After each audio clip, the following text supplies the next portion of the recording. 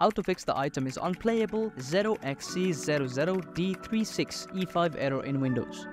So this error usually occurs when you're trying to play a video, but the video file might be corrupt or it stopped playing. So this is the error that you face, right? This code right here. So in order to fix this problem, first of all, what you need to do is if you have your video file inside a USB, then make sure you transfer it in your PC in a different file or even in desktop and try to play it again. That might help. Or else what you can simply do is right click on it and try to open it with a different media player like Windows Media Player Legacy, or you can play it on VLC too. So that'll help. Or else what you can simply do is convert the file from MP4, or if you have at H.264, then make sure you convert it to a different media file. Like if you have it in MP4, then you can convert it to H.264 file or something like that. You can use browser for that. You can use the conversion sites, right? There are many conversion sites that you can use in order to convert your video from one form to another. Even downloading VLC will help as well. You can simply go to your browser and type VLC media player, and after that you can simply download the VLC. Click on download and make sure you install the VLC media player, which will help you out in order to convert a video file from one form to the next. And this should pretty much work out, the third option. But if this doesn't work out, then there's only one option remaining to do. Let's go to the search bar right here and search for CMD. Make sure to run the command prompt as administrator, and after you run the command prompt as administrator, then type the following commands: sfc /scan now. Make sure to put the scan now in the same word, right? After that, click on enter and the system scan will begin. It might take some time, but after the verification is complete, then your problem of item unplayable 0xc00d36c4 error in Windows might be fixed.